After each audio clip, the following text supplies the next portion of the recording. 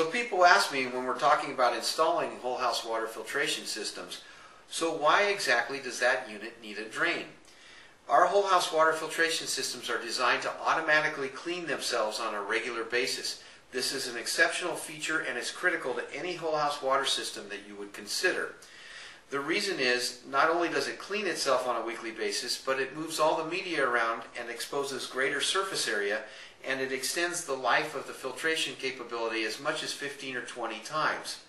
In that process, when it's cleaning itself, it does expel water. And that's left for another topic, but you're actually going to see me drinking that water in one of these videos.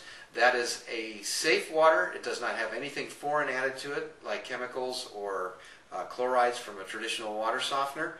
And so those are the reasons that we have these systems that backwash, and therefore we require a drain.